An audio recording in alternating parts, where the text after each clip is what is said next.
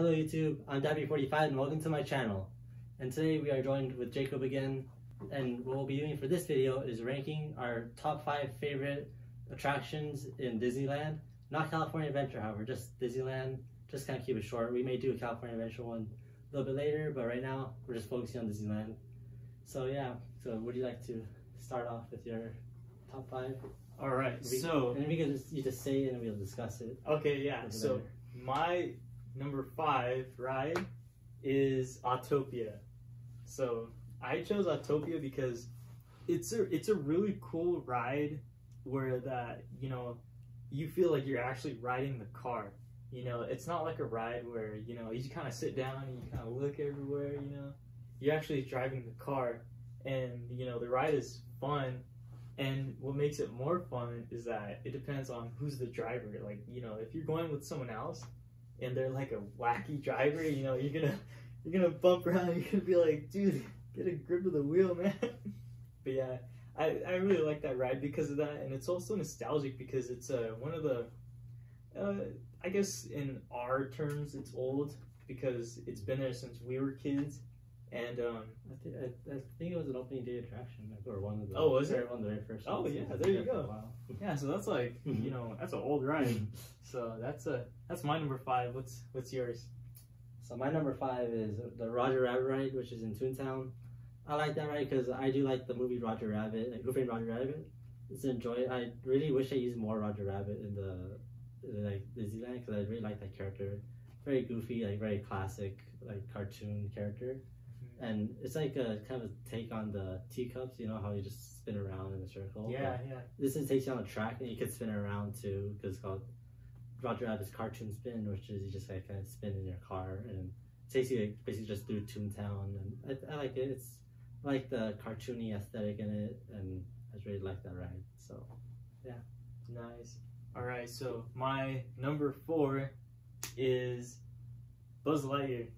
So I chose Buzz Lightyear because, also the interaction too. This one feels more interactive because, sort of like the Roger Rabbit ride, you could actually spin the ride itself, the little cart, in circles, or you have the gun, the little laser gun. You can actually like shoot the whatever the goons, the robots in the ride. And what's cool about it too is that almost like the ride in California Adventure, the Toy Story Mania, you can also score your points. You can see which person got the higher score, and it's really cool. It's pretty interesting because what I like about this one a lot more than the Toy Story Mania is that you could actually see the little red dot, shoot out, and you could actually see your target. Whereas Toy Story Mania, it's just a screen, And the one in Toy Story Mania loses its value because it's, you're just looking at a screen, whereas Toy Story,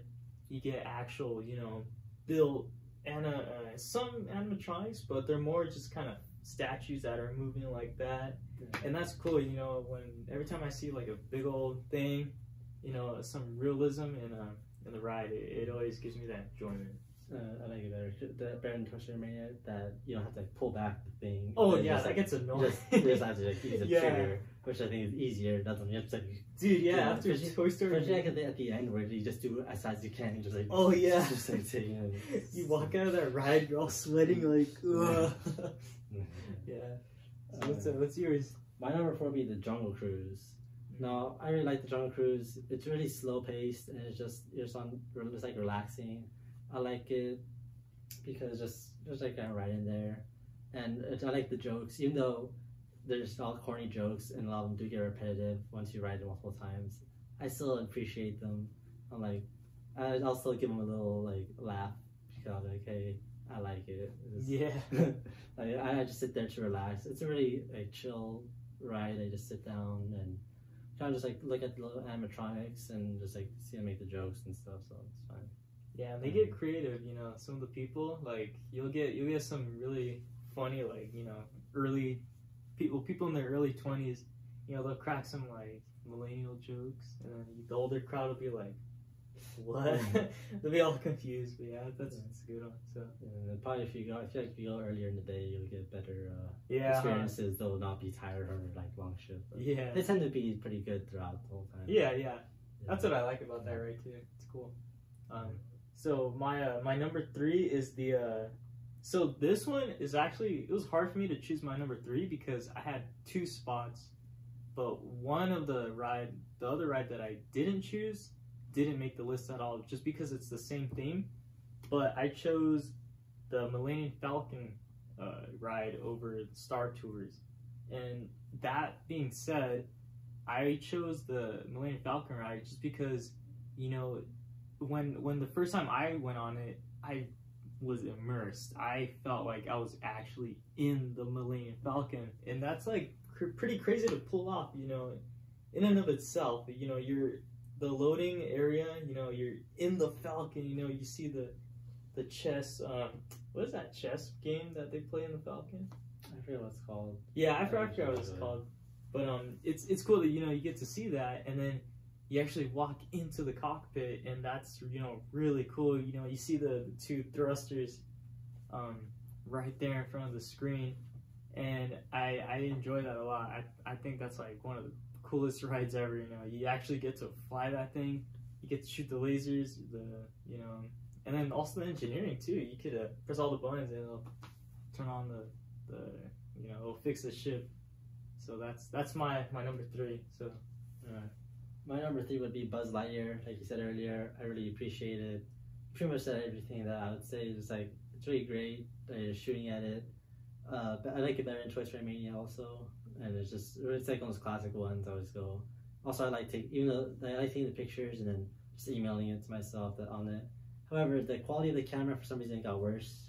Like it got really fuzzy for some reason now. Like, oh man, I need to replace it, but still enjoy that ride. Pretty fun. I can ride it a lot too. Nice. All right, so my what are we at? Number 3? Number 2. Oh yeah, number 2. Number 2. Okay, so my number 2 is the Indiana Jones ride. So this ride for me, it's just amazing. Let me tell you, first off, I love Indiana Jones, but my love for Indiana Jones does not have anything to do with my placement of the ranks for the ride, because this ride, what's really cool about it is that you're on this Jeep, right? And this Jeep kind of takes you around, but it doesn't only take you around, but you also feel like, you know, the ragged the tracks, you know, it feels like you're on a real Jeep, you know, you're kind of getting thrown around like that. I know every time I ride that ride, I'm always with my brother or sister, and I always, either they elbow me or I elbow them, just because we're all, you know, it's all hectic, but that's cool. And what I love is the use of animatronics for Indiana Jones himself. You know, at the beginning when he's trying to shut the door to that entrance, it looks really cool and it looks lifelike, and it's just really cool. I like how they mixed in a bunch of different effects. You know, especially with the snake at one point where it's a big old animatronic and it looks like it's about to, you know, bite your head off, but it's just like that's cool. I like that ride a lot. It really feels nostalgic to me too. Also, what I like about it is, you know, you're going into this giant area. You see basically the whole ride, and it's cool how you also see the whole ride, but you're also going through each little part of it. So that's my number 2 spot. My number 2 spot would be Star Tours.